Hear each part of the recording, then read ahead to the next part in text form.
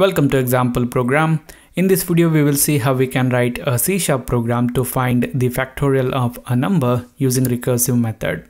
Factorial of a non-negative integer, let's say n, we denote it by using this symbol and we call it as n factorial, is the multiplication of all integers less than or equal to n, which is nothing but n factorial equal to n multiplied by n minus 1 multiplied by n minus 2 multiplied by n minus 3 up to 1. So for example, if we have the number 4, then 4 factorial equal to 4 multiplied by 3 multiplied by 2 multiplied by 1. And here if we look at this, then we can write 4 factorial as 4 multiplied by 3 factorial. And we can write this 3 factorial as 3 multiplied by 2 factorial, and we can write this 2 factorial as 2 multiplied by 1 factorial. Now one more thing that you have to remember, and that is 0 factorial is equal to 1, 1 factorial is equal to 1.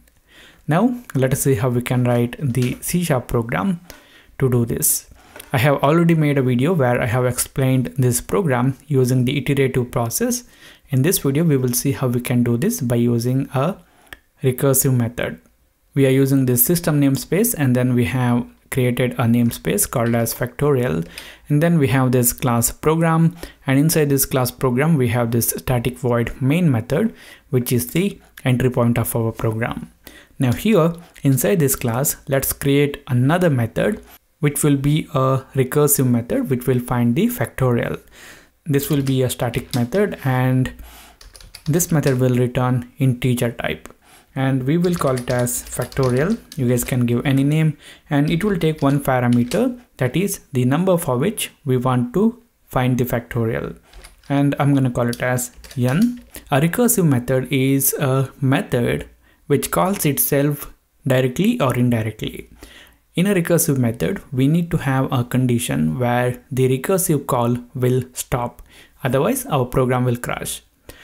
So now when we talk about the program to write the factorial of a number, we can say that we can stop finding the factorial when we reach the number 1, because we know that for the number 1 the factorial is 1.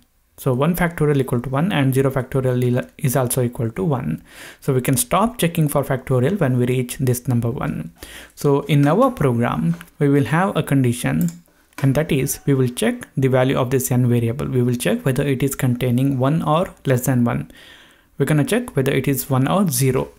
So I'm going to write the condition in here as if n is containing a value which is less than or equal to 1. In that case we will know the factorial value, so we will return 1. If n is greater than 1, then we have to find the factorial, and we already know that if we have the number, let's say 3, then 3 factorial is actually equal to 3 multiplied by 2 factorial. So if we have the value of this 2 factorial, then we can easily calculate the value of the 3 factorial just by multiplying 3 with the value of this 2 factorial. So here if n is greater than 1, then we can say that the factorial of n is equal to n multiplied by factorial of n minus 1. So if we have the factorial value of n minus 1, then we can easily calculate the factorial value of n. So here in our program we will write that we will perform n multiplied by factorial of n minus 1, and what we're gonna do is we're gonna return this value. So for the number n, the factorial value is n multiplied by the factorial of the n minus 1. And here, since we are calling this function which is the factorial, it will be a recursive call, and again here it will calculate the factorial of this n minus 1, and it will go to n minus 2, n minus 3 up until it reaches 1, and after that we get the factorial value. Now here we will write the main function first, and after that I will explain how this program will work. So in our program, let us first declare the variables that we are going to use. Now I'm in the static void main method, and I'm gonna take integer types of variables, and the first variable I'm gonna call it as number, and in this variable we will store the number entered by the user for finding the factorial, and we need another variable for storing the factorial value that we are going to calculate and I'm going to call it as result. Here, since I'm taking this integer type, the number that we can enter for finding the factorial has to be a smaller number. If we enter a larger number, then the factorial value will be a huge number, and any of the basic data types available can't hold the factorial values. So we need to enter smaller numbers in here. And after that, we will ask the user to enter the number. So I'm going to use the console.writeLine method, and I'm going to write the message as enter a non-negative number.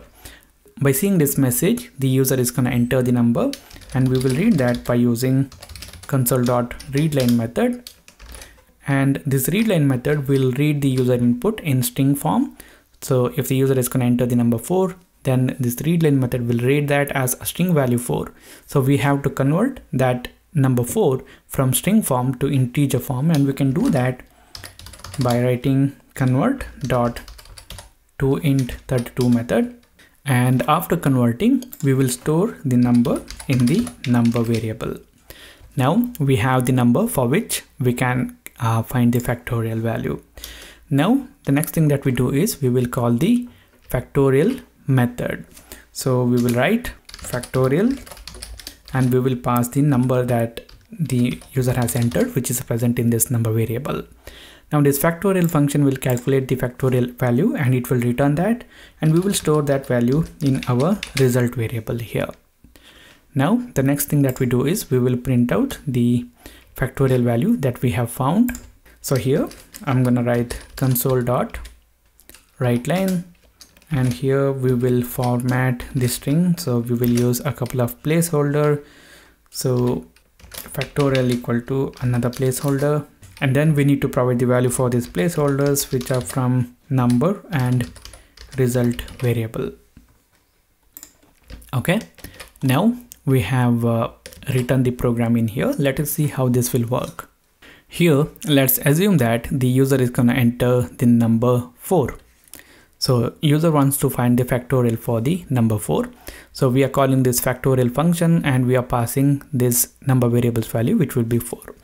So the factorial function will be called with the number 4. So this n variable here will get 4, and first this if condition will be checked, whether n is containing a value less than or equal to 1. No, n is containing 4, which is not less than or equal to 1. So this return statement will not be executed.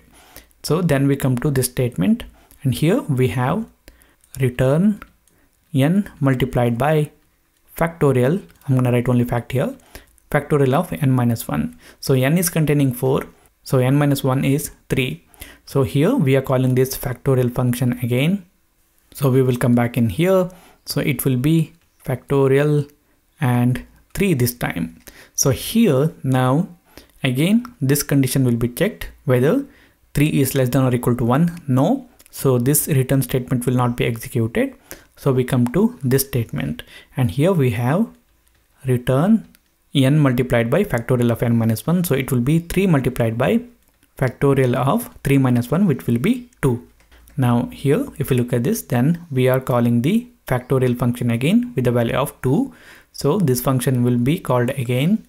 So it will be factorial 2, and again this condition will be checked, and it will be false because 2 is not less than or equal to 1. So it will not execute this return statement. So we come back to this one here, and here we have return 2 multiplied by, and again factorial of 2 minus 1, which will be 1.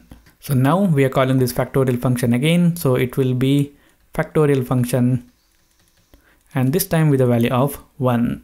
So now here this condition will be checked. This time n will get 1. So whether 1 is less than or equal to 1, which is true, so this statement will be executed, return 1. So it will return 1. So this factorial function, which gets this 1, will return this 1 to its caller, which is this factorial function with a value of 2. So here we get 2 multiplied by factorial of 1, which is 1. So it will be 2, and it will return this 2 to its caller, which is this factorial function, which has the value 3. So it will be 3 multiplied by factorial of 2, which is 2, it will become 6 and it will return that to its caller, which is this function.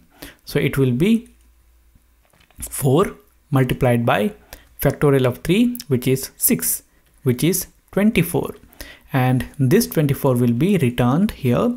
So that return value will be stored in this result variable. So the result variable will get 24. So when we print this one, we get 4 factorial equal to 24.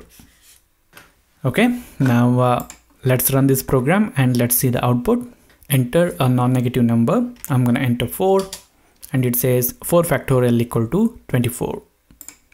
Now I want you to make a simple change to this program, and that is, here in this program we are not checking for the negative numbers.